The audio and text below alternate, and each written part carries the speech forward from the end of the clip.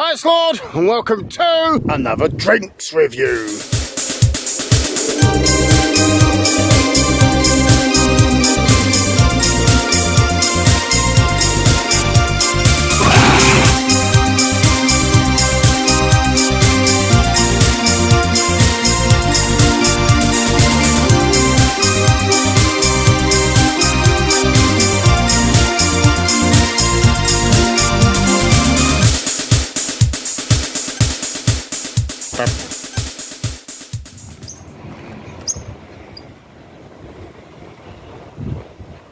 So this is the sixth and final drink in the Fizzies series. It's a 300ml squidgy bottle and it is 42 calories and it's the first time I've ever had it. A precedent has been set in these drink reviews, which was completely out of the blue. It was totally unscripted and it's never ever happened before.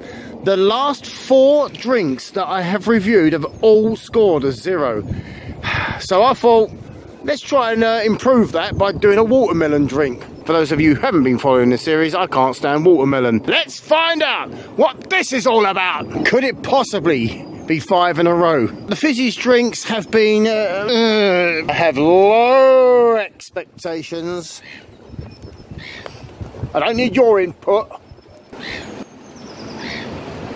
I will, you know, I will come over there. Store in a cool, dry place and out of sunlight.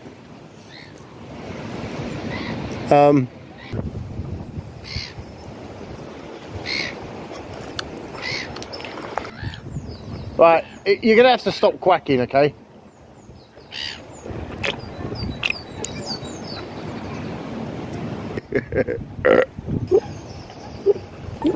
Right, it's not fizzy. It's cold. It's not fizzy though. When I think of watermelon, I think of the Monster Ultra watermelon that I did. I think that was the first experience that I had of watermelon, and that was awful. It's bloody disgusting. It was much better than I expected it to be. So there's your first clue. It's not going to get a 0. I didn't like it, but I could tolerate it. I'm going to give it a 3.